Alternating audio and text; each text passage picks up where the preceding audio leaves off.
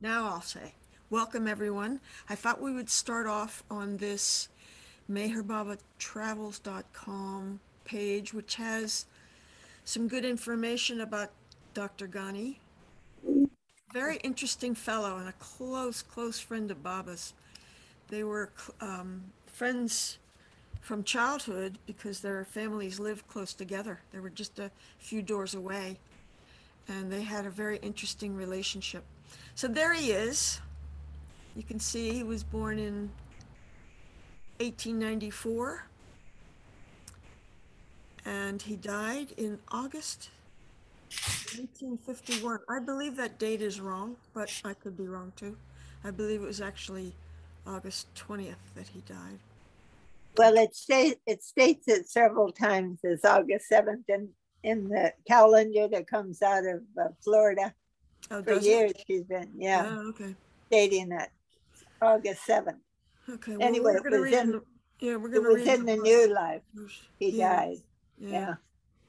yeah, towards the end of the new life, and he had a very important role to play for Baba, as we'll see. But Baba's nickname for him, his favorite nickname, was Big Head. That's how he referred to him, Big Head. And you can't see it very well in that picture. Right, yeah. You can see it better there. There he is. Oops. There he is. Right next to Baba. Look how skinny Baba is in that picture. There he is next to Baba, later years. Oh, 1932. So this is in New York. So Harmon and Hudson. yeah, That's he had Harmon. accompanied Baba on that trip after being away from him for a while. And there's a montage. There he is, this is how he spent most of his time while he was at the ashram was That that's sitting with Baba. that's in that book, The Answer. He's the one that fires the questions. Yes, exactly. Yeah, yeah. And this is the picture which I think shows his big head. And that's in the book. So let's go to the book. Where did I put it? There it is. Can you see it okay? It's all blued. It's all blue? You have it all highlighted. It's harder to see than if it were just. Yeah, I don't have it highlighted. Let me reshare just from that. Let me do another share. There we go. How's that? And now it shows a page of the book. Yeah, so this is the PDF, right? So this is how it begins with the title page. Eric Tepperman was the editor, and it's a reproduction of the original book.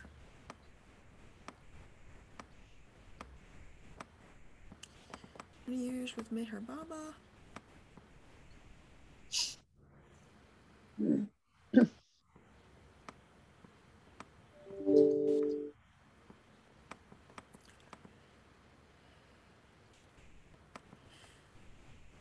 So I don't think we need to read that. Do you want me to read this, or?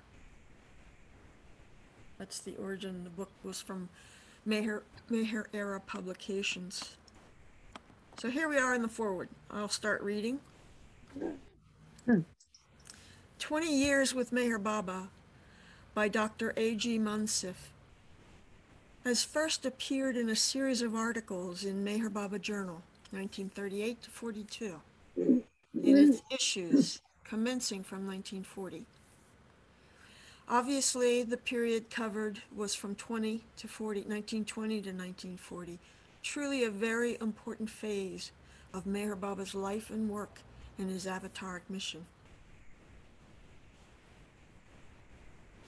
As the process of bringing down his consciousness, divinized by a kiss from the lips of Hazrat Babajan in January 1914, to the gross level of integrated and creative activities for the redemption of mankind was nearing the point of completion, December 1921. Diane, would you mute just while I'm reading? Thanks.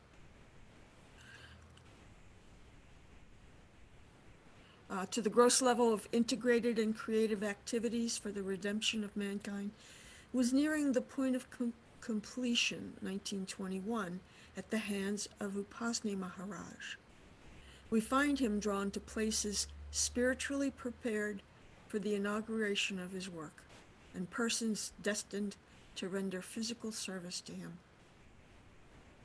Now, how he enters the hearts of those early associates and admirers from whom the early Mandali group of disciples were drawn, and how they were inspired to follow him, makes an interesting study in what one may call applied psychology. The attitudes and aspirations of those early associates are well depicted by the author's remark in his introduction. Quote, as a matter of fact, his two gurus, Hazrat Babajan and Sri Upasni Maharaj, held the pride of place in the thoughts and discussions of all concerned, and Meher Baba was looked upon as an exceptionally lucky recipient of their spiritual grace, whose potential was yet to be determined from the standpoint of individual gain and benefit. Few seem to have followed him, leaving everything, in the sense Jesus Christ asked men of his time to follow him, or according to the ancient concept of surrender to a perfect master held in the East. Meher Baba's lovers often meet persons who ask questions on the daily life of Meher Baba and those who lived with him, whether they sat in Padmasana, Siddhasana, or Sukhasana, whether they meditated or concentrated, what mantras he gave, how he initiated his disciples, whether they did any yogasanas, and so on.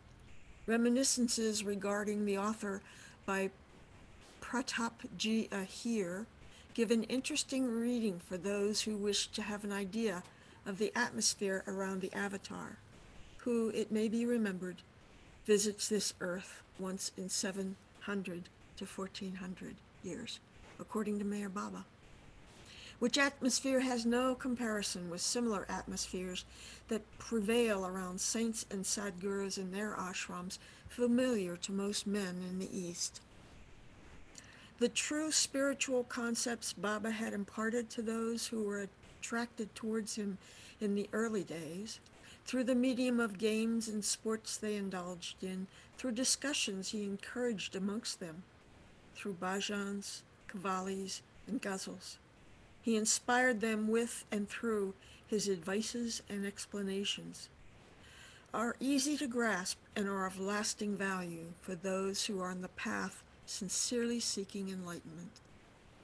Through the training he had given to those who had chosen to follow him in the early days, he seems to have given them a vision of the true spiritual values of life implied in the everyday life of every man in every walk of life. Everyone is potentially divine. The everyday life of every man is advancement towards the goal of life. For this world, he said, has sprung up with the only purpose of unfolding man his destiny, or his identity, In order to understand the creation in terms of thought, it has been imagined from ancient times that this world has come into being in answer to a question God asked, who am I? The one and the only answer to that question is, I am God. Thus, everything and everyone in existence is God seeking consciousness experience, God seeking conscious experience of his Godhood. One of the infinite false answers that sprung up between the original question and the only true answer. Each one of us is thus God seeking for himself, hidden under the threefold veil gross, subtle, and mental.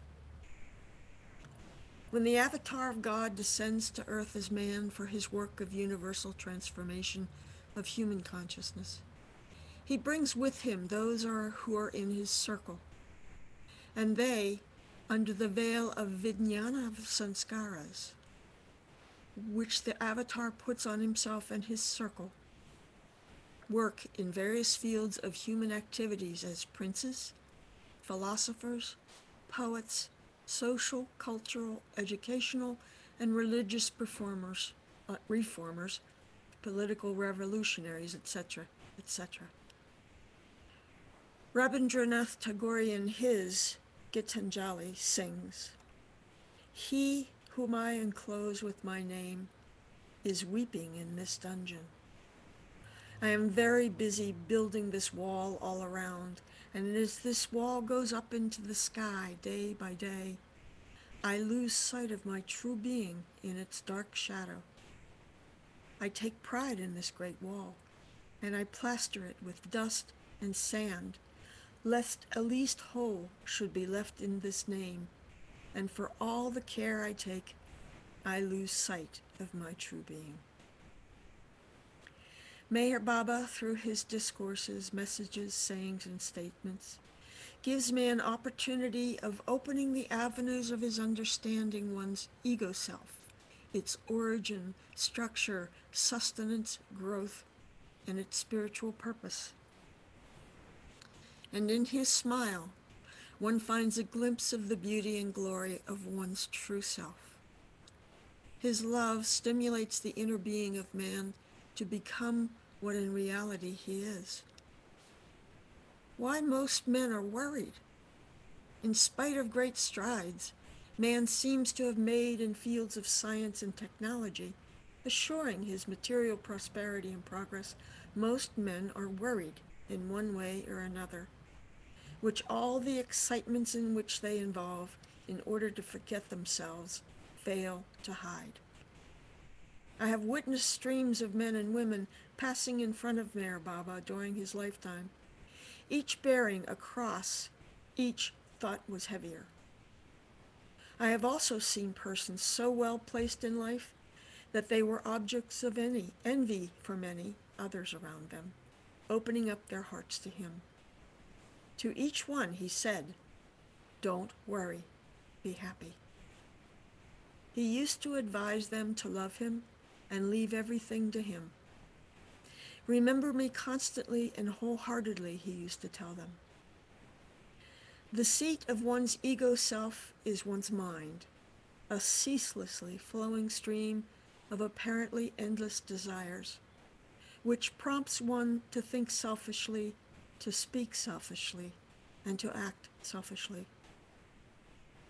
When one endeavors to love Meher Baba constantly and wholeheartedly, one becomes aware of the operations of one's mind, releasing its contents, a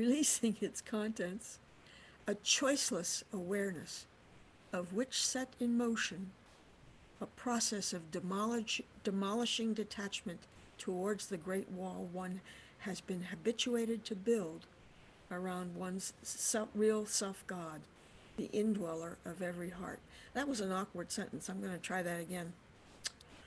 When one endeavors to love Meher Baba constantly and wholeheartedly, one becomes aware of the operation of one's mind releasing its contents, a choiceless awareness of which set in motion a process of demolishing detachment towards the great wall one has been habituated to build around one's real self-God, the indweller of every heart.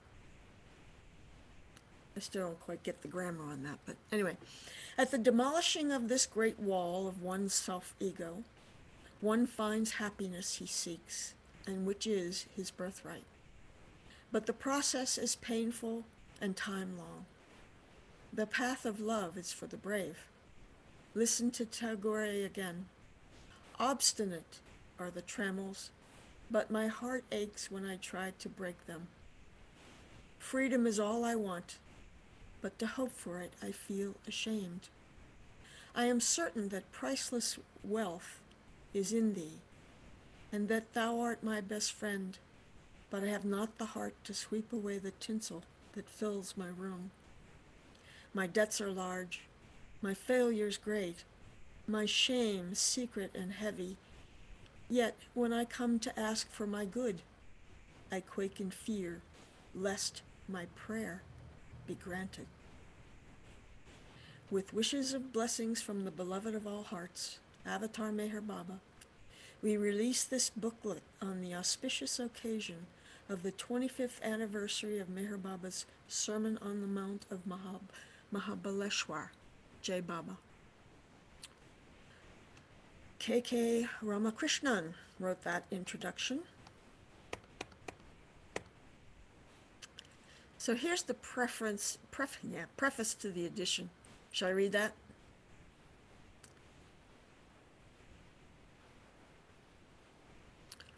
First published by the Avatar Meher Baba Pune Center in 1975. This reprint has tried to remain faithful to the original with only a very few spelling and punctuation changes. Permission from this reprinting was given by Pratap Ahir and the Avatar Meher Baba Pune Center. Vijay, do you know who Pratap Ahir was?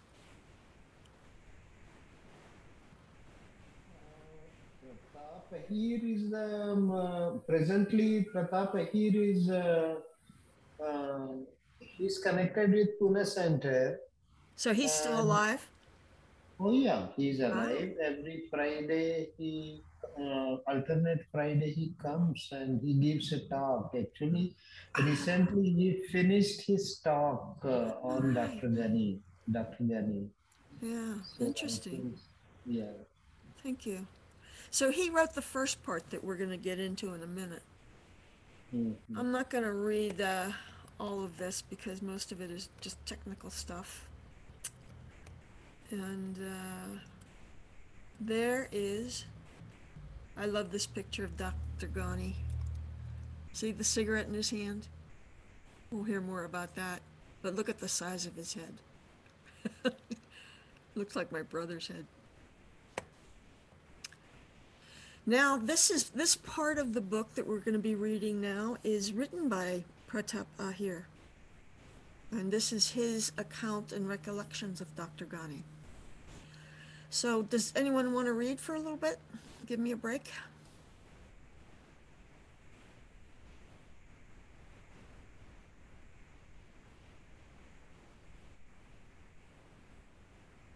You want me to read, Cassandra? Sure. Would you read for a while? Okay.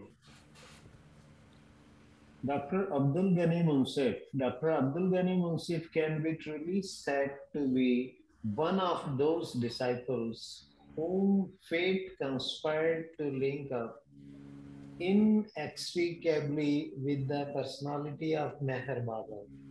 Even from early childhood, yeah, the families of the two concerned lived almost next door to each other for about 15 years in a locality known as Butler Mohalla, Camp Pune, and this long neighborhood association ceased with the transfer of Dr. Ghani's father, Munshi Sheikh Mohammed, Military Accounts Department. Acha, Calcutta. Oh, I worked in same department, but he was in the finance. Oh. And then to France on field service during the last Great War, about the same age today as that of Meher Baba. Dr. Ghani, amongst the Muslim disciples, has not only the unique honor of being intimately associated with Meher Baba's school and college career, but for the last 20 years or more, he has been directly or indirectly connected with the Master's spiritual mission in life. The spiritual entry of Meher Baba into his otherwise humdrum worldly life as a practicing homeopath in Bombay dates back to the year 1920. just a few months after his marriage, an event which he regrets to this day. Not because Meher Baba is against married life, but the situation developed divided loyalties for Dr. Ghani, who was torn between his sense of duty towards his benefactors and dependents and his allegiance to the master, who stood there confronting him with the message of a new life for him, a message relatively too good to be true and invaluably too rare to be missed. It was easy enough for Dr. Ghani to give up 1921 his medical career at the behest of the master, but it uh, am I okay reading Yeah, or yeah, keep going. oh, yeah. It needed a greater experiment for him to learn to appraise and assess the relative values of his responsibilities towards the world. Master knowingly affords sufficient latitude for individual expression and the reformation, or rather the awakening that is sought to be achieved thereby is allowed to develop and grow from within instead of being imposed from without. Taking into consideration his peculiar circumstances, the prescience of Meher Baba into the temperamental makeup of the subject he was dealing with accorded. Dr. Ghani tacit consent and even personal advice in the matter of enabling him to make good his sense of responsibility towards those immediately and acutely concerned. Thank you, Thus, VJ. Thank yeah. you, VJ. Would anyone else like to read, or should I pick up? Nobody, huh? Okay. Thus equipped and blessed, 1924, Dr. Ghani lost no time in asserting himself in the matter of serving and being useful to the world of his gratitude and sympathy. He not only consolidated his economic position to a comfortable extent, but was even unwittingly drawn into the snare of public life and its responsibilities. In Pune district and Lonavala, he was soon involved in social and political activities, and in course of time he came to be associated with a good many institutions and societies of a religious and secular nature, as also the local municipal councils. In recognition of his merit, the government of the province appointed him in year 1926 an honorary Munsiff with a civil jurisdiction over 12 villages, including the hill stations of Lonavala and Kandala, Pune district. So that's how he gets the title of Munsiff. A lot of people thought that was his last name, but it's actually an honorary title. And I believe it was a civil servant, similar to like a mayor, if I'm not mistaken. Do you know, VJ?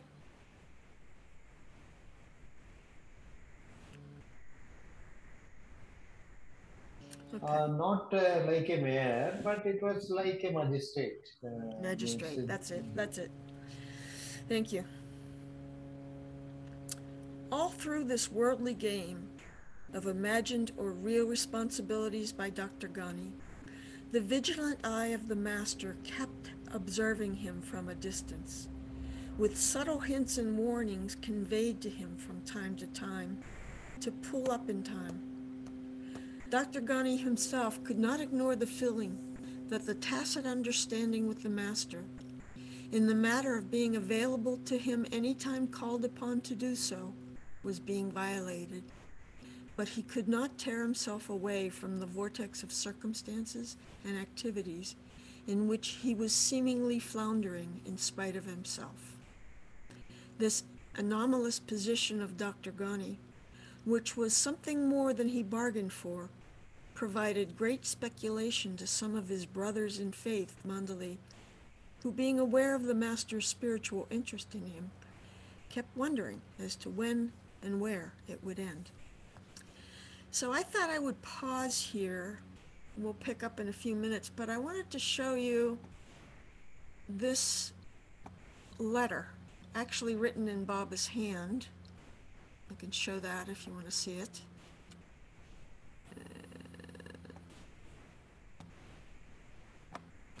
Oops. This letter in Baba's hand, and there's a translation for it here, or a transcription, I guess you call it. So there was a good deal of letters exchanged between Dr. Ghani and Baba. Will you show it? Yeah. Can you see it? No. It's on the screen. No, I have the words that you were reading on the screen. This is the transcription of one that I wanted to show you. Oh wait, that's not the one I wanted to show you. It must be this one. Here it is. This is the one I wanted to show you. At some point, Dr. Ramju, who was also with Doctor in Pune, or in Lonavala, sorry, at the time, came down with a fever. So this is January 14th, 1924. Cassandra, am I supposed to be seeing the letter on the screen? Cassandra, I think you have your browser window only shared, but not your whole desktop. So we're not seeing the window that's coming up in. Good point. Thank you. It's not showing me the option there. You see it now? Yeah. I mean, Is it blue? I see it typed. Was it a Yeah. typed copy? Yeah, so so this is the original. Let me do this again for you. Part one. This is a series of his letters. I'm just going to read you one of them for now, because I think it applies to this particular time in the text. And I found it very interesting when I read this. So that's Baba's handwriting? Yeah, that was Baba's handwriting. When Bailey came to Lonavala to see Ramju, who was suffering from fever. So that's when this was written and hand-delivered by Bailey to Dr. Ghani. And it said, "Dear Doctor," let me increase the type on this. I'm sure you can't see it. There you go. "I can't understand your always imagining my indifference to you. For God's sake, do not enter your old mood. Be fresh with hopes, however vague they may seem to you. Although the destination is not visible, don't be disheartened, for there is never a road which has to end." That's translated from the Persian script. "Never for a moment think that I will ever forget you and the work that I am bent upon for you. Though you have not understood me up to now, a day will come when you will thoroughly understand your greatest friend in this world. This fever and delirium of Ramju has caused me great anxiety. Tell him to not worry much about trifle lafras, which means botherations. Please convey to him my message. I'll call you to me shortly." So this was in 1924, and it was to be another 6 or 7 years, I think, before they actually returned, before Dr. Ghani at least returned to Baba's side. And we'll read about that in the book. So let's go back to the book.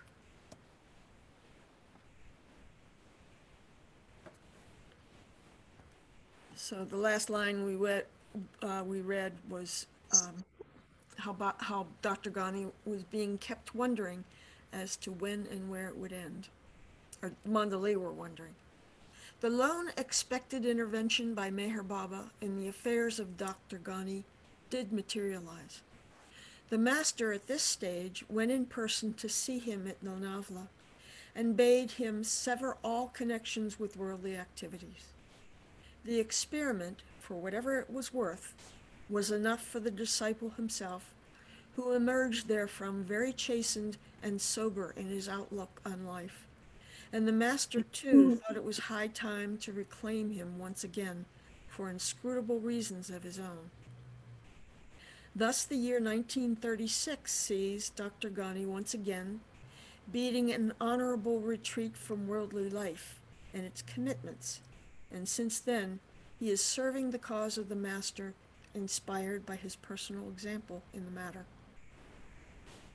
Dr. Ghani has traveled extensively with Meher Baba in India and participated in his journeys on foot, notably those from Pune to Bombay and Bombay to Sakuri.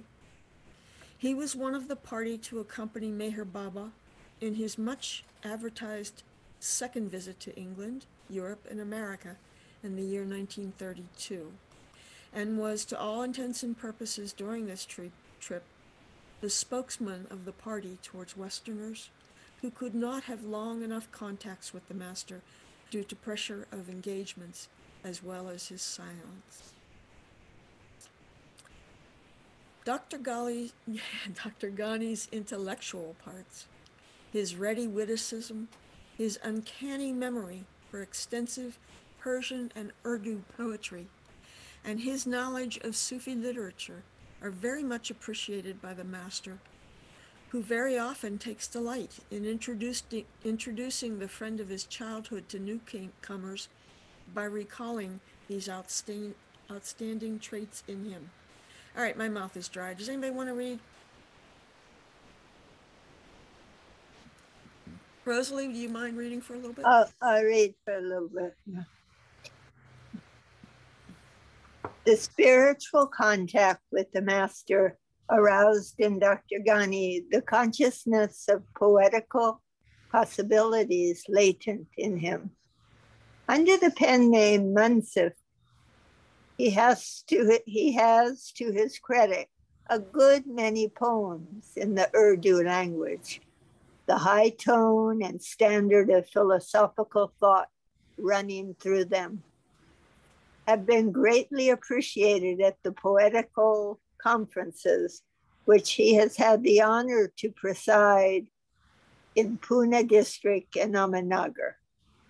Dr. Ghani has been a consistent contributor to the pages of the Spiritual Monthly, Meher Baba Journal, and his specialty lies in the presentation of Meher Baba's philosophy and teachings in the light of Sufistic gnosis, with which he is no doubt authoritatively conversant.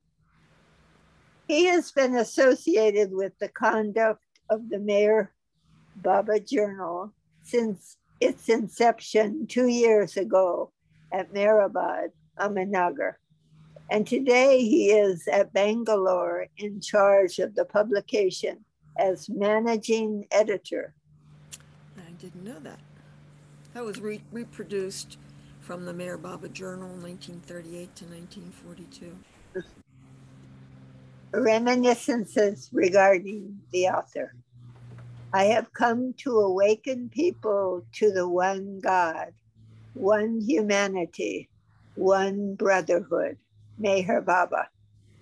The Vedantic conception of oneness of God, oneness of religion, and oneness of humanity unfolded by Sri Ramakrishna Paramahansa and broadcast to the world by his worthy disciple, Swami Vivekananda, awakened the enlightened section of human society to a new awareness of values, clearer vision of true human relations based on the conception of oneness of all religions, sustained by the one God, who is indivisible existence, infinite and eternal.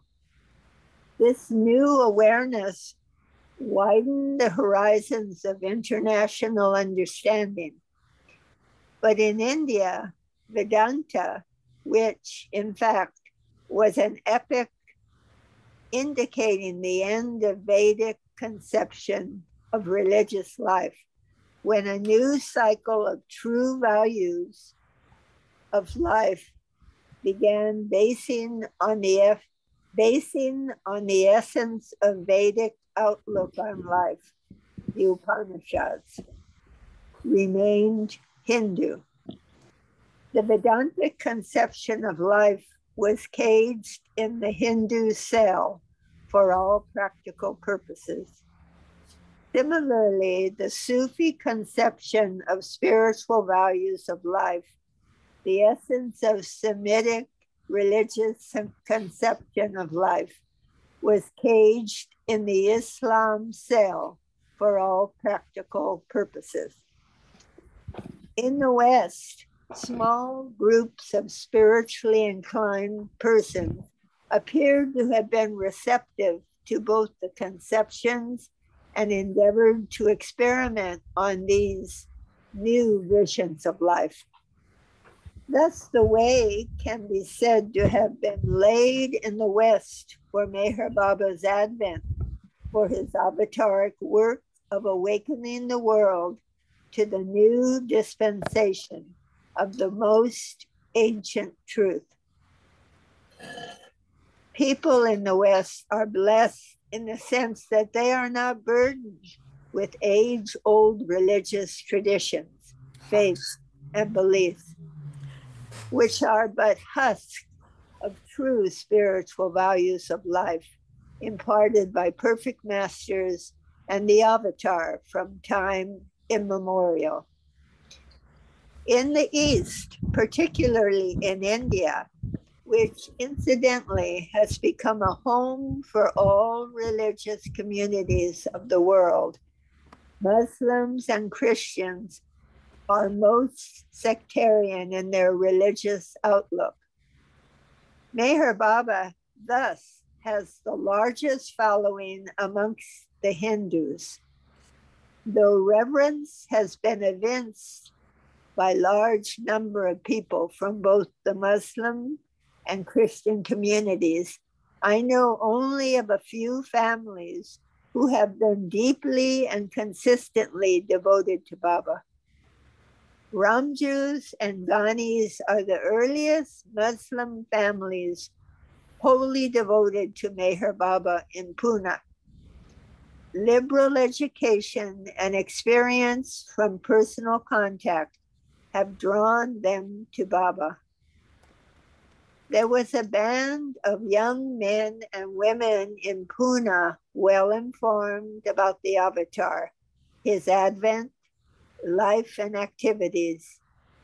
To be amongst them was to meditate on Meher Baba. Incidences from the life of Baba and his disciples were favorite subjects of discussion when they came together. Dr. Ghani was a loving and inspiring guide to these young and enthusiastic group of lovers who formed the nucleus for the activities for the cause of Meher Baba in Pune and the suburbs. They are the unconscious originators of Avatar Meher Baba Pune Center, an unmatchably well-equipped institution today to impart information about the avatar and the significance of avataric advent and function. Pratap Ji Ahir, a member of this group, recounts his reminiscences regarding Dr. Ghani. Okay, I want to pause here and go over a few things. So now we've been through most of the preparatory stuff of the book, right, which sort of sets things up, and now we go into Pratap Ahir's stories about Ghani, and this will go on to about page 28. And then it picks up with Dr. Ghani's actual writings, which were taken from the Meher Baba journal. And the stories are very interesting, but I wanted to make sure that if anybody here has something they would like to contribute about Dr. Ghani or talk about, that you get a chance to interject that, because when we start reading through this stuff by Pratap, we might want to just continue right through that without too much discussion. It's just simply statements by him of what happened in his association. So is there anything Well, anybody wants to tell us about Dr. Ghani? yeah, and Baba actually said about Dr. Ghani that he had the perfect blending of wit and wisdom. Mm-hmm. And I would get a lot out of Pratap's. He talked for weeks about him. I mean, once a week, you know, and I got very, very interested because of the humor. Mm-hmm. Yeah, I missed those. And, I'm gonna have to go back and watch them. yeah, and then one other thing he said, Dr. Ghani died August 7th of 1951. And Baba said it was one of his greatest losses in the new life. Yeah. That's quite a statement. Thank you, Rosalie. Greg.